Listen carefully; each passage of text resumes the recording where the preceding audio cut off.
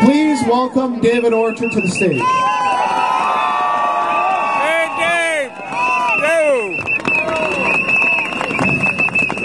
Thank you very much for that. You're welcome. And it's a pleasure and an honor to be with you here today, to be part of the battle for justice, for fair play, and for the rule of law. Why is this fight for recognition so important?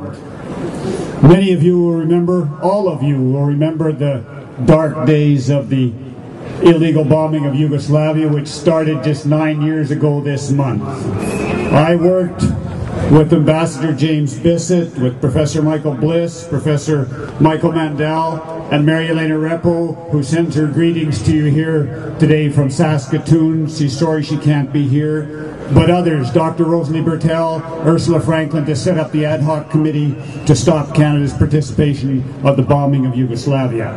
We held big public meetings all over Canada and spoke at demonstrations like this one that you've organized here today. And sometimes after the meetings we would go down to the ZAM restaurant, Bob Stupar's restaurant, and they would feed us food till we couldn't walk anymore. And I still have my cupboard full of bottles of Slivovitz that the Yugoslavs from all over Canada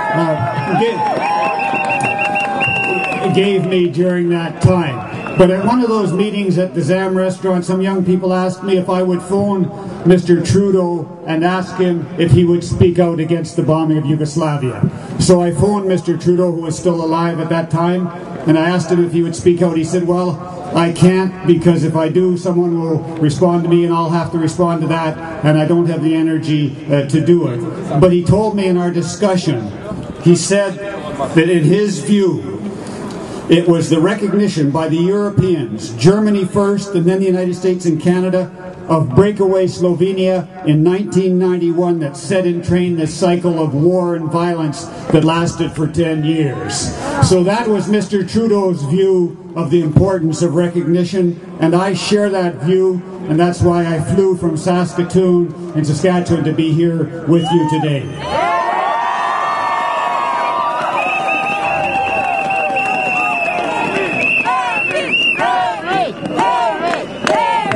You and we were right when we opposed the bombing of Yugoslavia in 1999 and Canada's participation in it.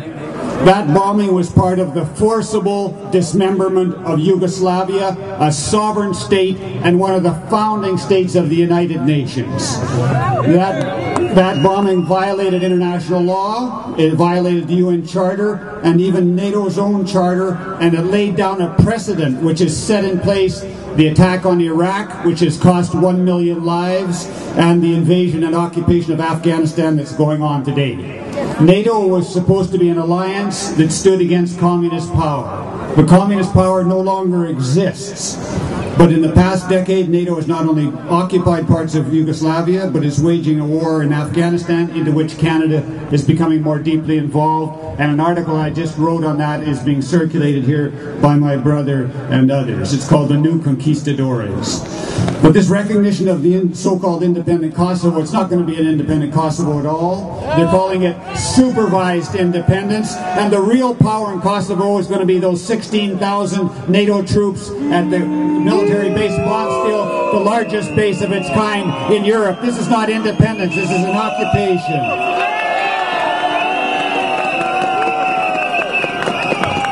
And recognition will simply compound the illegality and the immorality of the bombing and set a dangerous precedent that's going to affect all the world and is going to affect Canada. In Canada, we have here the Clarity Act, which set out clear rules for a referendum and negotiation with the federal government before secession by Quebec or any other part of this country can take place. The Federal Republic of Yugoslavia had very similar legislation and court rulings which were ignored and trampled by the foreign powers that supported the secessionist movements. So we owe respect for the same framework of legality and dignity to the people of Yugoslavia as we expect for ourselves. Some of you will remember in 1995 when the President of France, interviewed on Larry King Live in the United States, said yes, he would recognize a declaration of independence by Quebec. And you remember the reaction and how we felt at that time. So what we're seeing is wrong, and I hope that all of you, this demonstration, I hope it will speak loud and strong, and there's other demonstrations that are being organized in other cities across the country that will urge and demand that our government not follow the United States and some of the Europeans into a recognition of Kosovo that Canadians may live to profoundly regret. Thank you very much.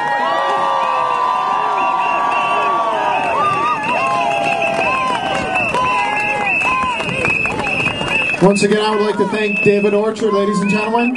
David, I think I speak for everyone here. You brought up some very, very powerful points, and thank you. Thank you for drawing those parallels. Next,